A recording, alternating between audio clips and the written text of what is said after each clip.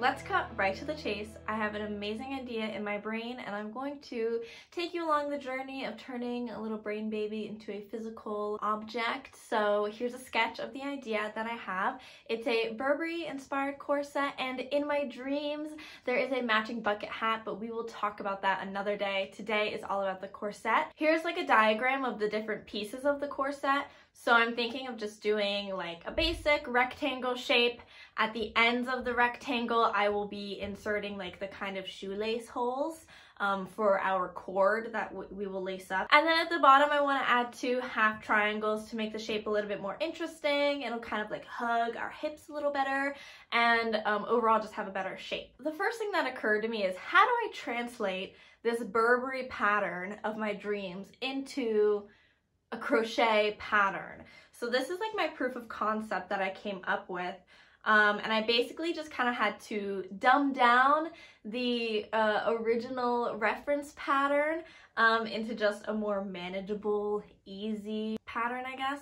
So this is what I came up with. I kind of tried like a bunch of different things, but basically this just proves that what I have in my brain like doesn't look like shit, and I overall like what I came up with.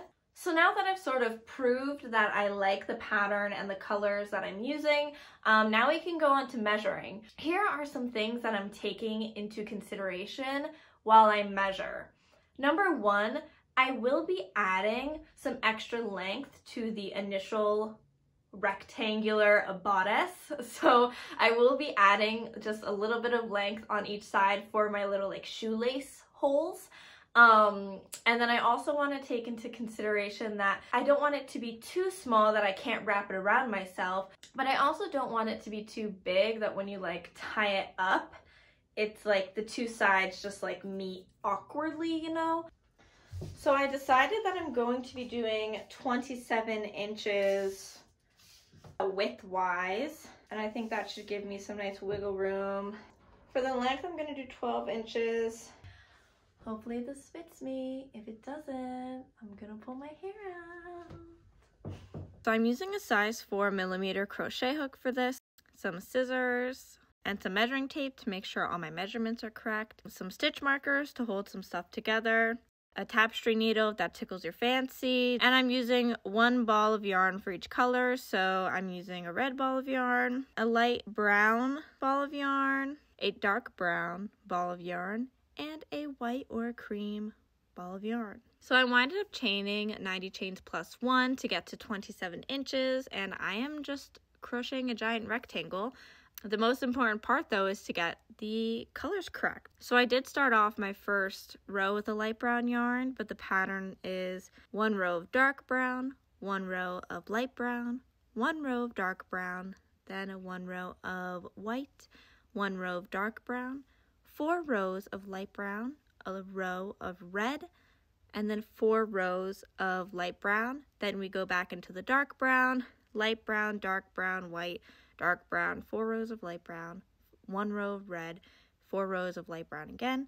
I'll leave this in the description so you can refer back to it. We're literally just making a big rectangle, and I'm just going to crochet in this color pattern until I hit 12 inches in length. This is all in single crochet in case I didn't mention that. To switch colors, I just stick my hook into the last stitch, and then I yarn over with the color that I'm currently using and the new color that I would like to incorporate. And then I pull through that stitch with both colors, and then I just yarn over with the new color and I pull through both loops of yarn on my hook.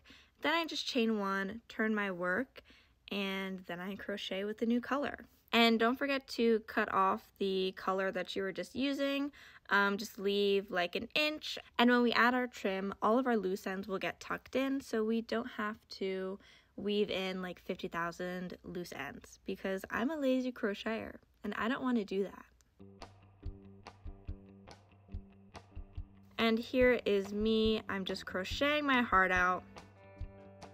Alright, so this is what I have. I just crocheted till I had 12 inches in length. So this is what my corset is looking like thus far. So I'm going to add these little half triangles at the bottom of the corset. And I tried making them in the color pattern. And it just looked really bad. So then I just decided to do it all in one color and hope it looks good. Now I'm going to show you how to make the half triangles that will go on the bottom of the corset. Of course, we are starting off with a slip knot and then we're going to chain 3. I'm then going to single crochet in the first chain, which is the closest chain to our slip knot.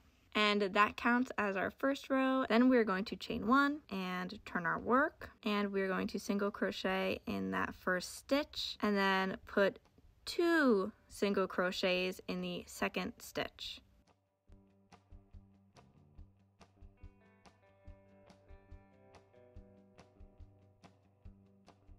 And that is kind of the pattern that we will be following.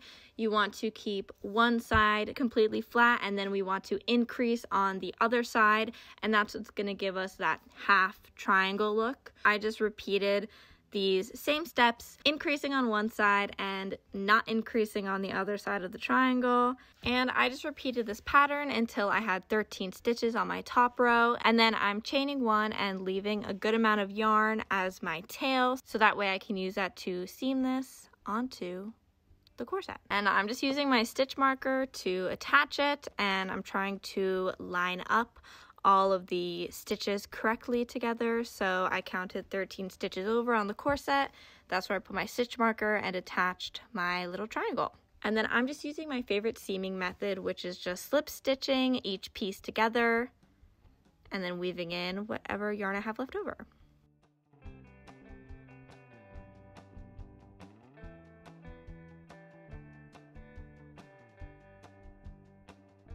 So I started making the trim and it's lovely and it looks great, but you know, unfortunately, I'm gonna have to pull it apart because I forgot that I wanted vertical lines.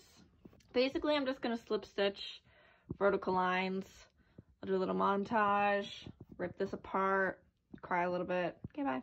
Again, I'm using a slip stitching method to put the vertical lines on. Basically, the pattern goes 2 dark brown lines, 1 red line, 2 dark brown lines, 1 red line, and the dark brown lines are 2 stitches apart, and between the red and dark brown lines are 4 stitches apart. And I just tried to slip stitch these lines as straight as I possibly could. Also, don't forget to slip stitch down your little triangles. They need a little bit of detail on them.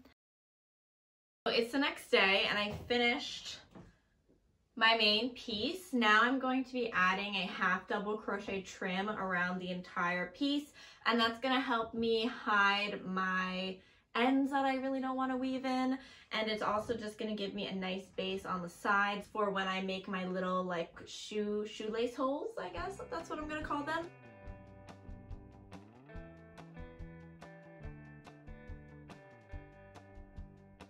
Okay, so the trim is done, and now it's time to add our little corset shoelace hole situation. All right, so I just attached my yarn. I'm going to half double crochet into the next stitch. Then I'm going to chain 1.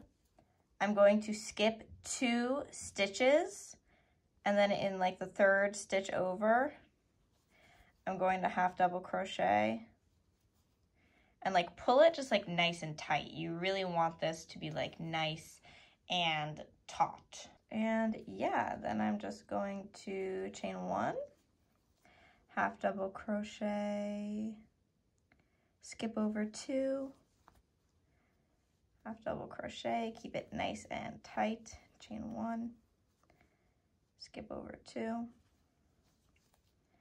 half double crochet, and then we have our little corset holes, which you can't really see, but once we put the cord in, they're going to stretch. Okay, so I am so close to being done. I just have to make the cord for the corset. Okay, so I think I'm just gonna do a chain stitch and we're just gonna see how that looks. You will need approximately this amount of cord, make more than you think you need. And yeah, I'm gonna go lace this up and cue montage.